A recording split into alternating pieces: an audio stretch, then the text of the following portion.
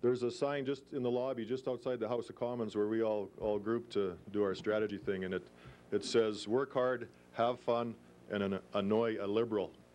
Look out, Ottawa, Beaver River's sending you a surprise." And and she'll always be the member from Beaver River, even if it is Edmonton North now. Ingrid and I recall very well our first introduction to Deborah GREY. We were by chance discussing the possibility of Preston, the leader of our Reform Party, running in the Beaver River by-election in 1989. We happened to be at their house at that time. And Preston said very clear to us, "No, I can't run in that constituency because we have a great candidate up there. Her name is Deborah GREY, and she is going to run." Well, again, Preston Manning was right. It was the right candidate, the right person. And it's such a pleasure to have her with us here tonight. Thank you for coming.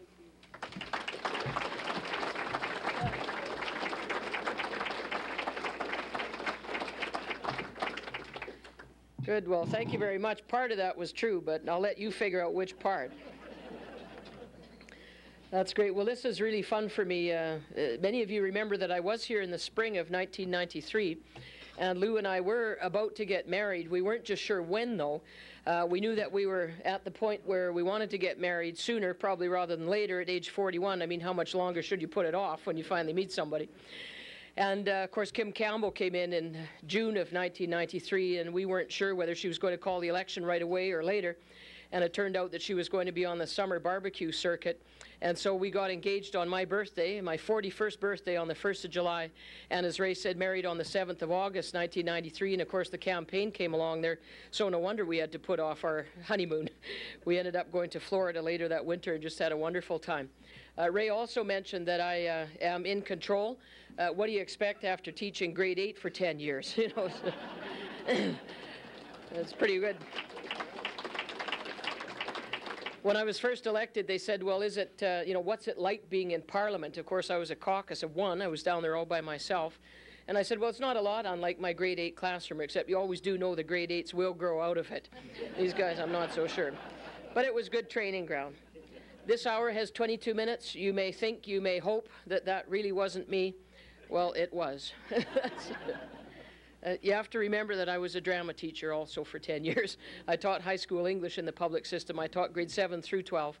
But I also taught some drama and phys ed. And, of course, given the opportunity, I wasn't flirting with them. They were flirting with me. They said they wanted to do this skit, Flirting with the Reform Party, and Rick Mercer has a crush on Deborah GREY.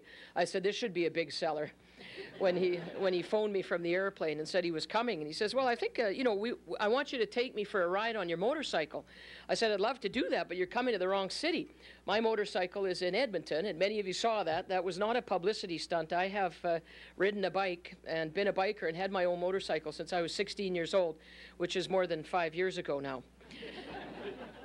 As I have been biking for almost 30 years, and so when you saw me take Preston for a ride during the election campaign, that wasn't something just sort of cute that we thought might get media attention. I am a biker, and I probably still have the marks in my back from Preston being so terrified, just clinging on to me as we rode around the circle there at the airport. But I said, I don't have a motorcycle for you to come on a ride with. He says, well, we'll just borrow one. So I said, sure, you just do that. Just let me know when you find one. Well, sure enough, they phoned a Honda shop the next morning when they got into Ottawa. Said, yes, we'd like to borrow a Goldwing so Deborah GREY can ride it. And if you owned a Honda shop, you could just imagine what your response would be. No, I'm sorry, we don't lend out Goldwings, sir. And he says, well, can we test drive one then? And they said, no, not when you want to borrow it. We do not test drive them. So he says, well, I don't know what to do because we're here from this hour is 22 minutes and we just need a motorcycle. So I'm sure the guy thought, this is a wing nut, and put on the owner of the shop. And, of course, he had this big, beautiful Goldwing and said, who wants to ride this, and what's the story? Anyway, he came to Parliament Hill with his own Goldwing 1500. It was pouring rain out. It was kind of a Vancouver rain. It wasn't just coming down, but it was bouncing halfway up again. And it was just soaking wet. And when I told him that I, in fact, had a Goldwing 1100, he says, you'll have no problem riding my 1500. Here you are. Have a great ride. So we tooled around Parliament Hill there, and it was good fun. But I couldn't believe that some man had enough faith to just say, oh, sure, honey, help yourself to my bike and ride around on Parliament Hill. It was great. I have had an interesting political experience this last 6 months because, you know, I represented the rural, strictly rural constituency of Beaver River for about 8.5 years in Parliament. Ray said I was elected in the spring of '89. My life turned upside down overnight. I had no idea what was in store for me. As you know, I served as a caucus of one on Parliament Hill as the only reformer, and that was quite an experience. I lived through Meech Lake and I lived through Charlottetown, and I came to see you in the spring of '93 when I knew that there was an election coming. I had no idea what was going to happen in that election, and yet we got 52 members, and that was pretty exciting for me. I thought, that's not bad odds, eh? You go from 1 to 52, and who knows where we would be going next. But I didn't have to worry about that right then. I just needed to do the best job that all of us could do as the caucus of 52.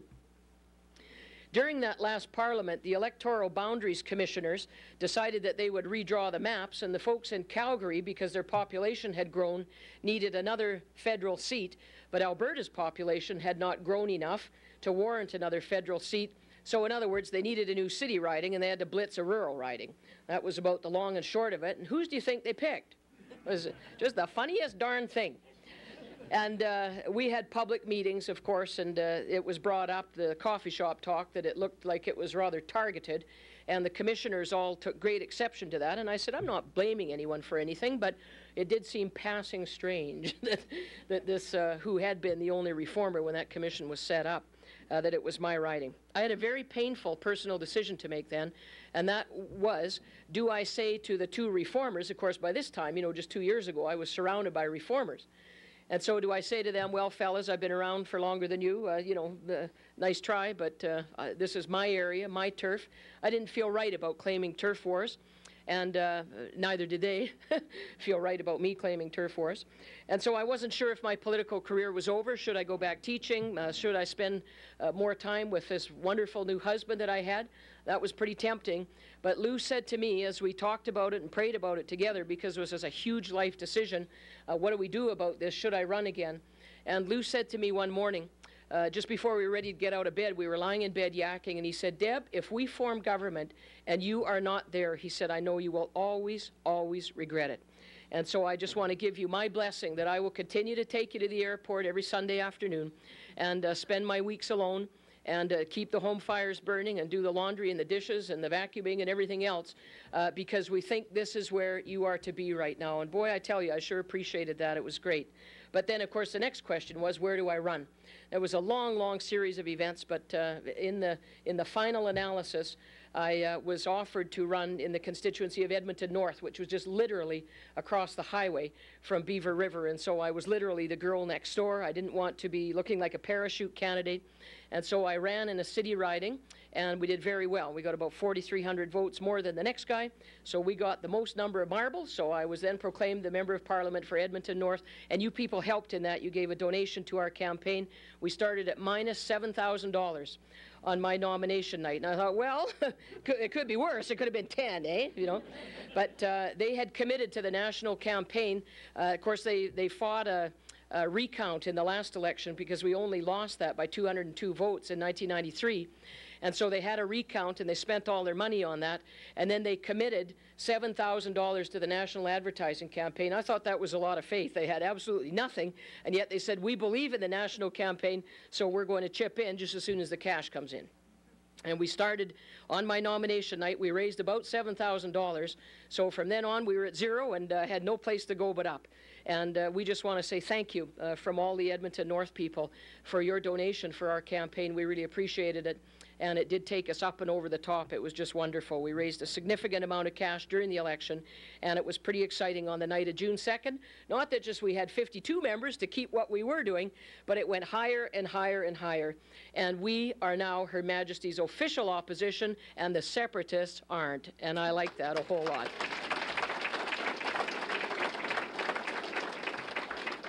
I just want to pay tribute to Ray Speaker also on behalf of our caucus. Ray, you have been just a great support in Ottawa for our first term down there with the batch of MPs, and we really appreciated his experience. And it was nice to see Ingrid in town quite a bit of the time too.